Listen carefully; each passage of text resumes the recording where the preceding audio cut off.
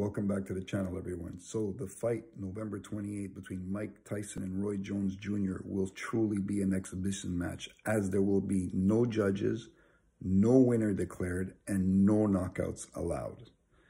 So the two men will be giving us a spectacle, which will be two retired but very in shape older boxers, or former boxers if you prefer, displaying some of their skills, whatever's left of them anyway, in what can be looked at as an exhibition match. And in other words, just a spectacle of them sparring each other.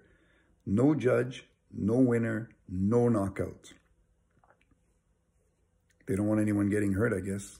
Now, my question is, what kind of interest would such a fight generate? We're going to be curious to see how their reflexes are and their accuracy is after so many years out of the ring. But other than that, there's no great interest in watching that fight, let's be honest. Not for true hardcore boxing fans anyway.